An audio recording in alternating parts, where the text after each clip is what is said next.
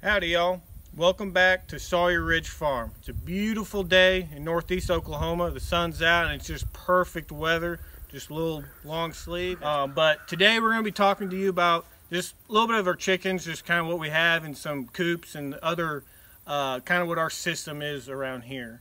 But first I got some scraps I'm going to give the chickens, and so let's call them over here and let's get feed them a little treat.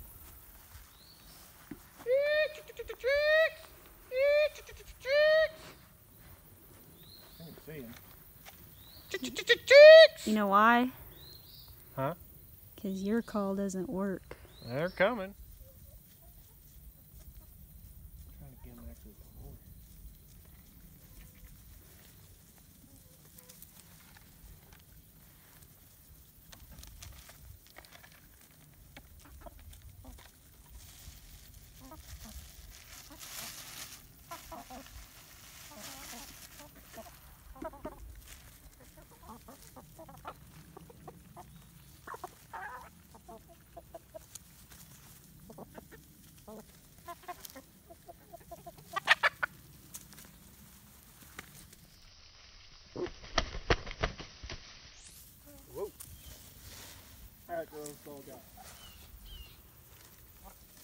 Alright, so this is our main chicken coop here, and this is not your average chicken coop to me. And the reason why I say that is this, I refurbished this. This used to be my old playhouse as a kid. I'm 27 years old, so I was knee-high to a grasshopper whenever I was playing in this thing. So this is old, but I mean the inside was real good, so we brought it over on a trailer over here to our farm from my parents' farm, and I'll just kind of walk around and just kind of show you exactly what I did. I'll tell you this, that I'd be lying to you if I said I paid more than $5 in everything that you see here with the coop. The only thing that did cost a little bit more was these panels, for the run. I think I bought them off my dad for like 10 bucks a piece. But literally everything I'm about to show you, I had on hand. I found it. It was free. Like, this thing only costed me less than $5, and I don't even think it was $5. But I'll start here with the door. So this is how the chickens come out of the door right here from the inside, and they just crawl right back up it at night when they go back in the roost. And so we come over here at night, and to shut it, it's kind of on a little system, and we just shut it. And then in the morning, whenever we want to let them out, pull up on that, and it's good. It's homemade, so it ain't perfect. But so what I mainly did is I got some old pictures. We'll see if we can put them in here of what this used to look like before what I did to it. I think we have a couple pictures of it. We'll see if we can post that in here so you can kind of get an idea of what it looked like. But over here is the door, and this door used to be right here. Now I'm 6'4", and so the top of the door used to be right here, so we definitely had to extend this. I think I extended this to like 6'6", 6'7", and so I kind of just reframed this into a scrap wood I had. All right, y'all, so let's go inside, and I'll give you a little bit of a tour on the inside and how I set everything up. So come along. So sorry if it's kind of dark in here. I do have a light, but I mean it's not very good. This is actually it's an LED light, and it's actually solar powered. There's a little wire you can probably see here, and it comes around and goes up top, and you can actually buy these on Amazon. They're pretty cheap. I think it was like $6. But so right here's chicken coop. This is the door I was telling you that they come in and out of right here. A little trap door go down, and then right here are the roosting bars, just regular metal bars. We do kind of a real deep kind of a mulch method with pine shavings. We just try to make it somewhat thick. This probably needs to be cleaned out pretty soon. Just try to make it as clean as possible. So we got these nesting boxes here. Like I said, I got this from my parents, and it didn't have the little kind of racks on here, so I just went out in the woods, cut some limbs, and just screwed them on there, and it would work. It's free. So here's a little bit of fear. Actually, I need to feed them right now. They're a little low, so I just come over here.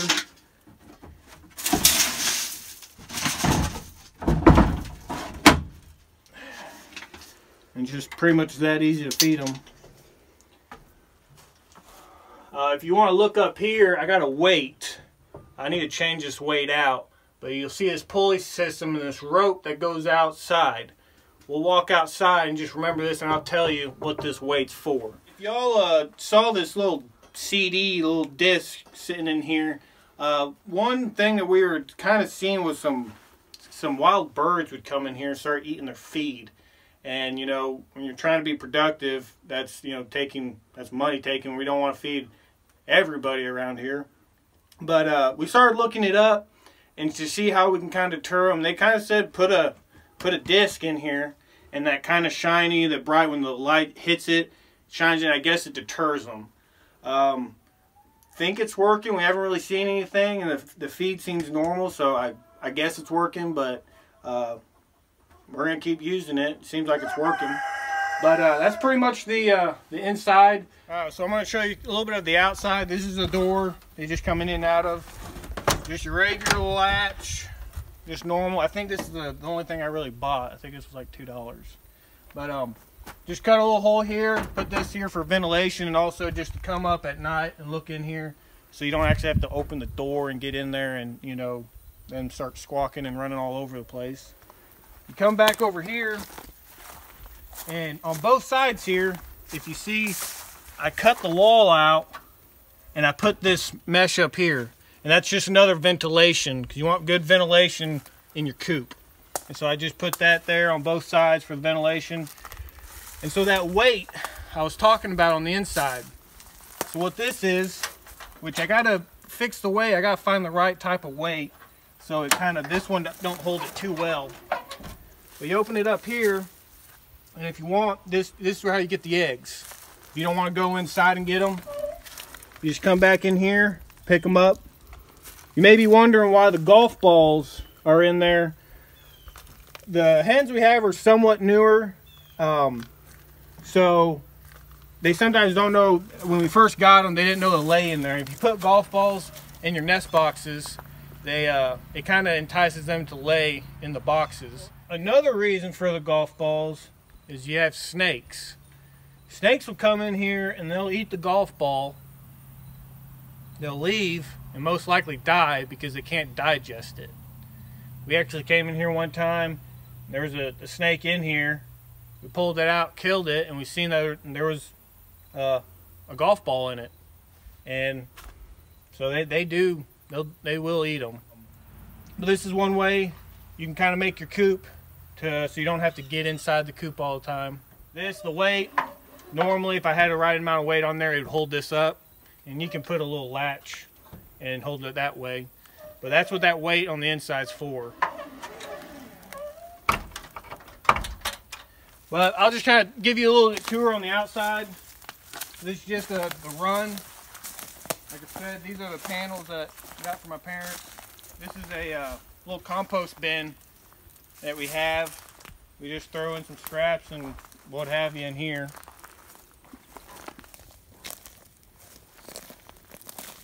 Just trying to give you somewhat of an idea of kind of how big the run is.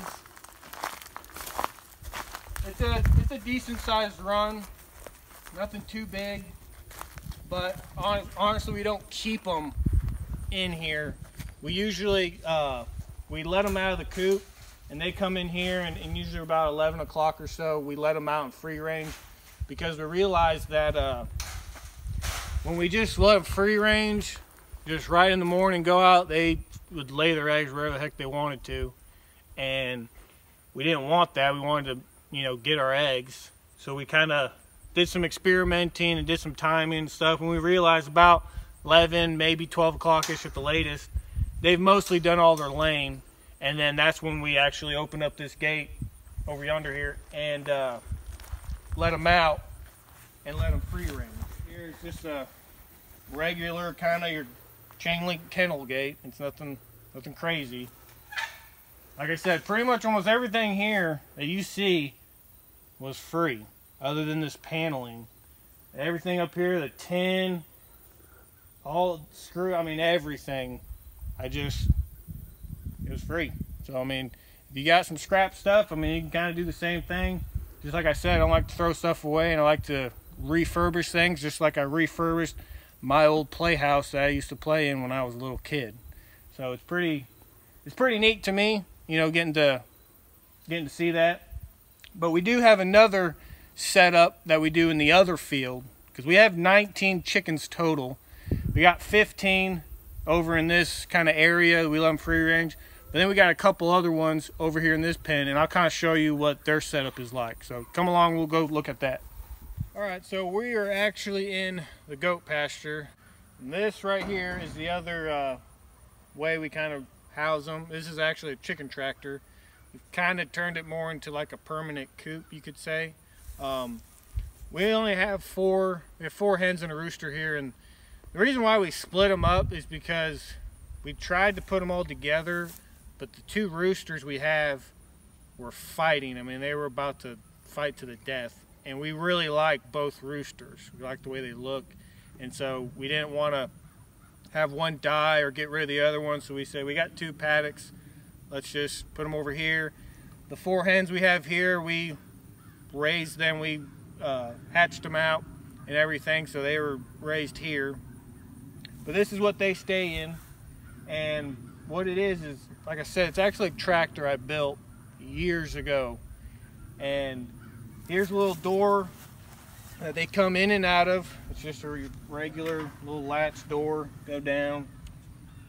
That's how they get in and out of here. They go in at night and roost. So like I said, this is a tractor.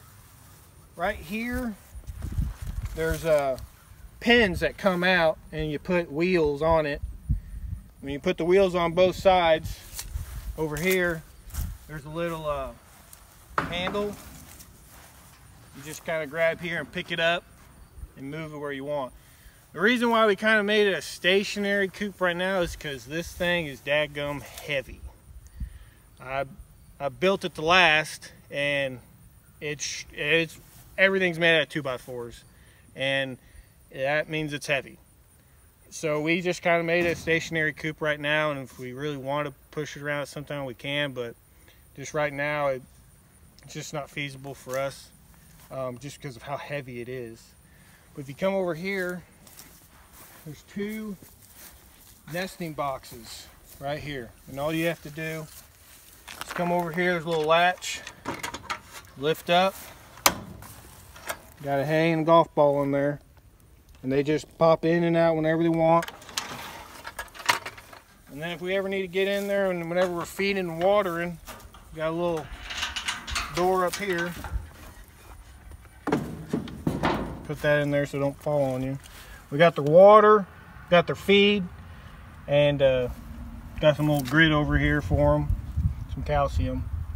So we're gonna try to get the camera down here, but if you look down inside this pen, I don't know if the camera will pick up on it. We're gonna see if it works, but there's two roost bars in there, and that's where they roost up at night, and they come back every night. And on the sides, I reused this is just mesh. The other side's chicken wire because the goats were kind of messing up on it. But we just put some tin on all three sides, you know, so it gets windbreak and it gives them out of the weather and everything. We just put this steel metal roof on it, and like I said, it's really heavy. It can be moved if we need to, but we just choose to keep it this way. I am in kind of the works gonna make an actual chicken tractor, except I'm definitely using 2x2s. It's kind of gonna be similar to our rabbit tractor, except it's not gonna have a mesh floor on the bottom. But it's gonna be somewhat similar to this, just a little bit smaller and just easier to move around. And we got Premier 1 netting, as we said in previous videos. We're gonna be trying to do that, maybe do it on our future garden to get them tilling up that, and just see how that works. We never tried it, but we've watched a lot of videos and stuff, and it seems like a lot of people had success with it. And so I'll be making one of those for later to come. But the other thing is the types of chickens we have a variety of them. And the reason why we have a lot of them in different kinds is because we want them to lay different colored eggs. We have like 4 or 3 different colored eggs, and whenever we sell them, just a lot of people like them. I guess you could say they're just fun to look at. They're not just white, they're not just brown. We have like white, brown, a little bit of their darker brown. We have green, we have blue, and it's just kind of more of a fun thing. Just, you know, you can almost use them as decoration, you know, if you want to. And just everyone says they really like the diverse colors, you know, kind of same thing with the rabbits. It's just they're not all the same, and so that's kind of what we gear towards. So we try to find the breeds that lay different colored eggs, and that's one of the reasons why you kind of see a vast majority. We did that on purpose to get that type of colors of the eggs. But if y'all like this video, you want to know anything else about the chickens or how we do things, just put it in the comments down below. Hit the like button if you like this video. It helps us out. Subscribe if you haven't subscribed, and hit that bell for notifications, because we're trying to put videos out as much as we can, and we want you to be notified, and you can be the first one to see the videos that come out. So y'all take care. God bless. Have a nice day.